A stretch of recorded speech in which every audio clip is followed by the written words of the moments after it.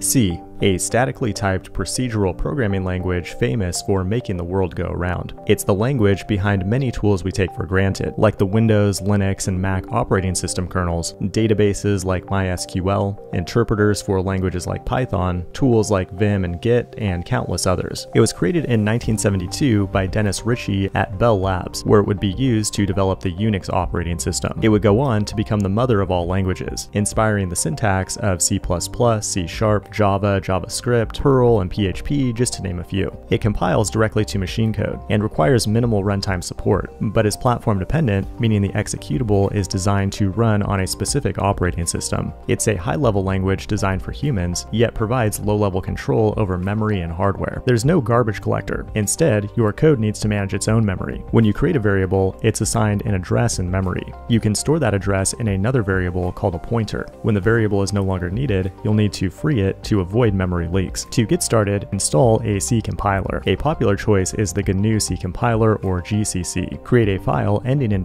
.c, include any libraries you plan to use, then add a main function to it. This is where your program will start executing. There's no function keyword, and notice how it returns an integer type. A return value of 0 means success, while a return value of 1 means failure. There are only a few basic types in C. Create a variable by starting with a type, followed by a name and value. Use printf to print the value to the standard output, or put an ampersand in front of it to reference its address in memory. There's no string type, but instead char, which represents a 1-byte character stored as an integer. A string can be created with an array of characters. Each letter will have its own memory address and be terminated by a null character. Another approach is to start with a pointer by adding a star character in front of the type. Then we can allocate 4 bytes to it. Now assign a character to each index, ending with the null character to create a string. When you no longer need that memory allocated to your program, use free to release it back to the computer's RAM. The language is procedural and does not support object-oriented features, although you can create your own complex data types using structs. Now compile your code to machine instructions for your operating system using the C compiler. This has been the C programming language in 100 seconds. Hit the like button and subscribe if you want to see more short videos like this. Thanks for watching.